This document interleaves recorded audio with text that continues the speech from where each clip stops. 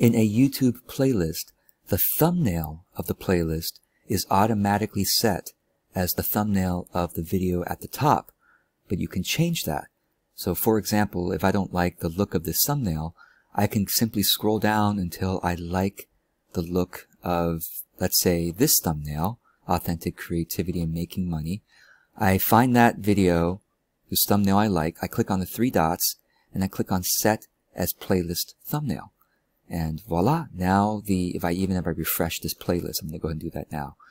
The thumbnail of the playlist is now this thumbnail.